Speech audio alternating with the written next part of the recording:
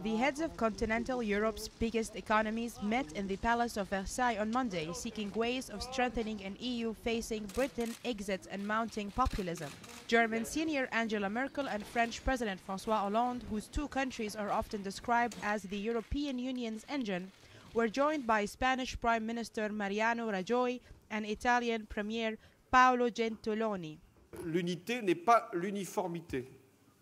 Et c'est la raison pour laquelle je plaide pour qu'il y ait de nouvelles formes de coopération, pour de nouveaux projets, ce qu'on appelle les coopérations différenciées, qui fassent que quelques pays puissent aller plus vite, puissent aller plus loin dans des domaines comme la défense, comme la zone euro à travers l'approfondissement de l'union économique et monétaire, comme l'harmonisation fiscale et sociale, comme la culture. The meeting came as preparation and in the run-up to celebrations on March 25th of the 60th anniversary of the Treaty of Rome, which founded what is now called the European Union. Combined with last year's referendum in Britain on leaving the EU and the rise of populist and nationalist figures has triggered a wave of angst about Europe's future.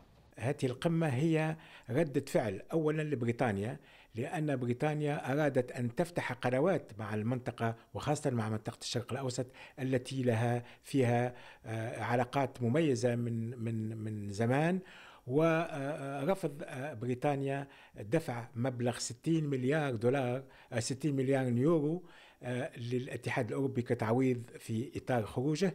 وبداية بريطانيا فتح مفاوضات مع خاصة البلدان الخليجية لترتيب علاقات تجارية جديدة مباشرة بدون الخضوع إلى أنظمة الاتحاد الأوروبي.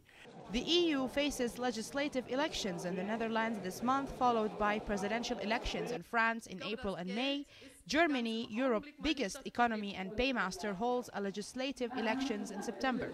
Far-right candidate Marine Le Pen is widely forecast to reach the runoff in the French vote, while the party or fire-banned anti-Islam MP Geert Wilders is expected to perform strongly in the Dutch race.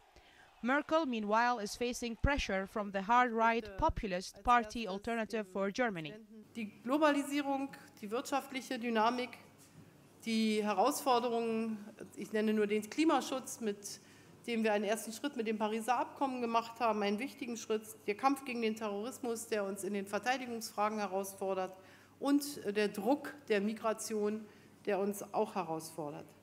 Und wir haben Herausforderungen im Innern. Das ist Unzufriedenheit, Arbeitslosigkeit der Menschen, Sorge um die Stellung der Europäischen Union in der globalen Gemeinschaft. Und das ist natürlich das Ausscheiden Großbritanniens aus der Europäischen Union. Berlin and Paris say the challenges of Brexit coming after the Eurozone crisis, migration and the Ukraine conflict make a fresh drive to bolster the EU's authority more urgent than ever. Italy, Belgium, the Netherlands and Luxembourg have signed on to the multi-speed ideas that they've worldly eye the rise of anti-European parties. FARRAH ALHASHEM, KTV2, Paris.